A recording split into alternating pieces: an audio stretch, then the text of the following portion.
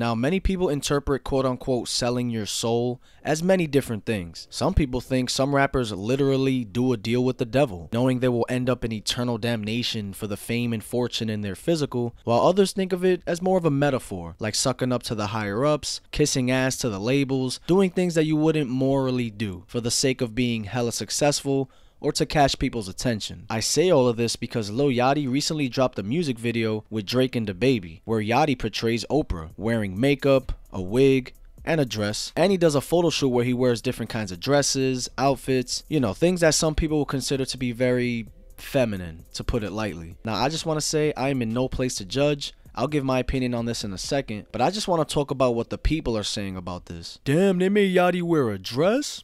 Drake and DaBaby were the distractions. Stay woke. Facts though. Was gonna see if anyone else caught this. While back, I hear Yachty not doing too well financially. Now boom, you see him in this popular ass song, but he's wearing a dress. Come on, bruh. You one of them humans who don't believe nothing unless you seen it on TV. You need a white man or woman to tell you something in order to believe it. Your life has no real purpose. You're only here to be led astray. If you don't get it by now, it wasn't meant for you. Like I said, stay asleep. This ain't for your lane, sheep. Somebody else said, I doubt they made that dude wear it. Yachty been different, so I'm not surprised by this. It's the equivalent of when M was wearing his costumes in his earlier videos.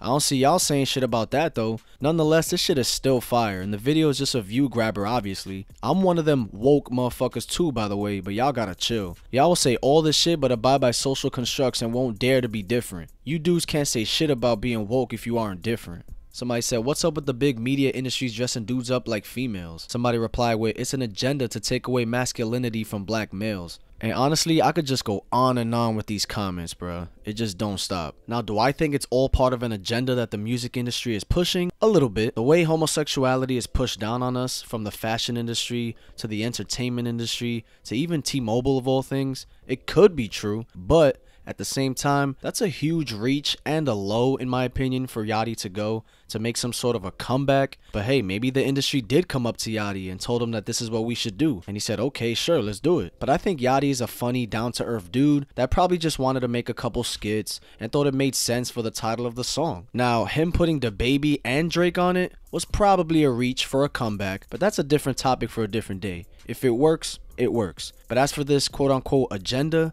that the industry is pulling, I don't know. I also can't help but think about Young Thug and the dresses that he used to wear. Was that the industry or was that all him?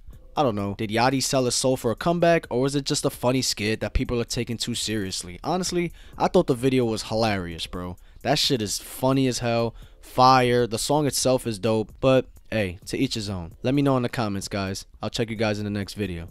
Peace.